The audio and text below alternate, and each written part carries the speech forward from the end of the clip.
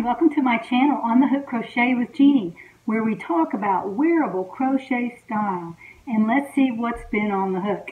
Today I'm wearing my new lavender and lace top that I have finished. It didn't take me very long to make it, and I'm excited because it's something that I can show you all, and I have actually written down the pattern outline, and it was too big to put in the description box. So here's what I'm going to do. I'm going to make it a little bit more detailed, but mostly it's based on your design, your hip measurement, your length measurement. All that will be yours. I am not making it in different sizes. I'm showing you how to make your own size that will fit your own body for you. So that's how I've designed it. I am not putting a pattern out there with this extra small, small, medium, large, all that. I want you to design it to fit your body. So I can't predict that, so I'm not putting sizes in here.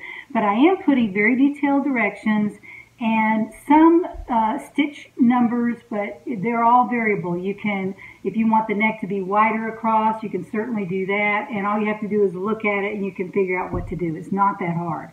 Now, let me show you some of the detail on this top, because I think I showed you some before, but I didn't really get very far with it because I wasn't done with it.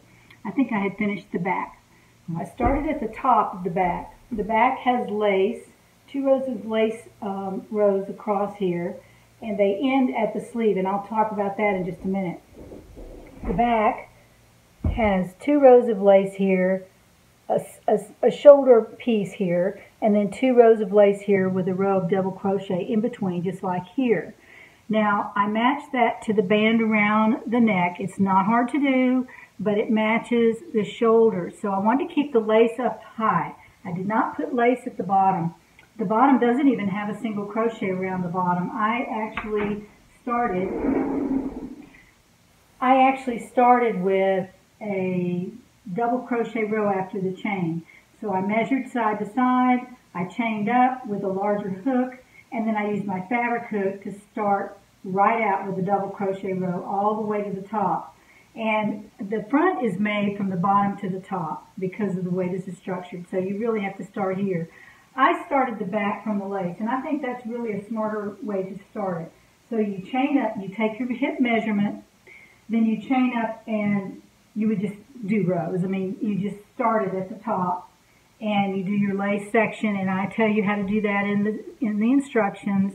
And then you just double crochet all the way down till you get it where you want it to be. You do the back first. Make sure it's as long as you want it to be. Then you make the front from the bottom up and stop right about here, and then do your lace section. Now, I scooped the neck. As you can see, it's not nearly as wide as the Busy Bee top that I showed you last week. This only has 1 double crochet here and 1 there. So you mark the center, and then a few stitches over you mark again, and then you do your decreases there. Only 2 decreases going here and here, 2 on each side, and that keeps the neck from being scooped out too far. The more decreases you use, the farther out it will go. So what I wanted to do was to make this top a little bit more of a square look. It's not really square, but it's more of a sharp turn right there, and it goes up a little higher on the neck. And I really wanted that because I was using the lace at the top. So I scooped the neck, but if you don't want to do that and you feel like it may be a little too difficult for your ability, but you can make the back and the front exactly the same. And the front would just be straight across right here, and you would just seam up your shoulders as far over as you wanted to go. But I would do a neckband. Even if I didn't scoop the neck, I would suggest a couple rows at least of single crochet with a smaller hook than you use for the fabric. And that's how you make the neck fit nice and close, like we talked about on some of our other tops. For this one, I made it out of Premier Cotton Fair in the lavender color. It is quite beautiful, but I had a lot left over. I think I bought 5 balls. I have 2.5 balls left, so it took me about 2.5 balls to make this. Each ball has 317 yards, and it's acrylic and cotton number 2. So you can make this top or any of my other tops in any size yarn you want, and use any size hook you want. It's up to you, and the fabric is yours. You can decide what color, what size yarn, and what size hook you want to use. Now that'll have an impact on how see-through it is. Now I used an I hook on this. The Busy Bee, I used a J, but I don't have to wear a tank top under it because it's so busy. It's a Busy Bee top. It has a lot of colors in it. And it's so busy that you don't even notice what's under it. But this top is a solid color, and you can see clear through it. So I had to put on a purple tank top. That's what I'm wearing underneath. I'm just going to continue to wear it this way. If you made your fabric a little bit tighter, like if you used a smaller hook, maybe an H hook or a G hook, and still used a double crochet, you would probably be able to wear it without a tank top. That's my opinion. I haven't done that, so I don't know. The sleeves stop right here because, as you can see, the square piece comes right up here, all right? And the underarm is here, and you make the sleeves the same way. After you sew the shoulder seam, then you lay the fabric out flat and you put the sleeves on, and I explain how to do that in the pattern. And I made mine a little bit loose. They're kind of square. They're not as long as the Think Pink top or the Picnic Time sweater. They are about halfway down my arm. And just what I wanted. I wanted a short sleeve. And so this is done in double crochet and then a couple rows of single at the bottom.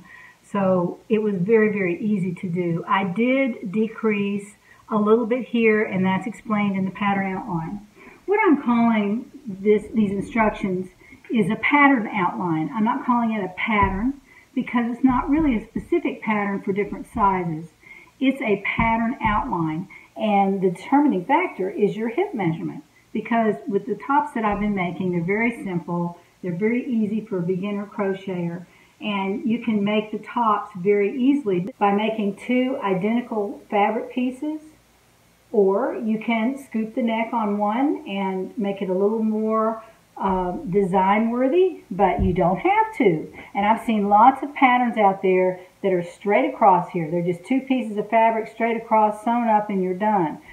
Some of them don't even put a band around the neck, and that's fine. You know, that if that's how you want to do it, you can do mine the same way. But I wanted to give you all a little bit more detail on this pattern outline that I've come up with. So here's what I'm going to do. If you want to send me your email address to my email address, which is down in the description box, and ask me for the pattern outline for the Lavender Lace top, then I will email it to you. I'll just email it to you, and I can put it in an email. I can copy and paste it in the email, or I can just send it as an attachment. I'm not sure how I'm going to do that yet. There isn't a whole lot to it, but I'd like to put a picture of the item on there so that when, 6 months from now, you go, I wonder what that top looks like. It might be nice to have a picture of it. I might just put it on crystal or model it myself and put the picture in the attachment, but I probably couldn't do that on an email. So if you want to send me your email address, I'll be glad to send you the pattern outline. Or you can just make one by looking at this. I mean, some of y'all are really good crocheters and you don't need a lot of direction. But for future use, if you want to wait till next spring to make one, then you'll have the instructions there. You won't have to worry about trying to find the video, although I'd like you to watch my video. But you don't have to. So that's the plan for now, and the pattern will be ready probably later today or tomorrow sometime. And if you send me an email, if I don't get too terribly many, I'll get them out in the next day or two. So that's kind of how I wanted to handle this. I didn't want to put it all in my video description because there wasn't room for it all, and I didn't really want to leave any of it out. I had written it out, and I thought I would put it in my description box, and I put it in there and it said too many words. And I took everything else out, and it was still too many words. So I'm offering to send it to your email address. So if you would, just send me that if you want it, and I will email it to you in the next day or two. So join me next time to find out what's on the hook.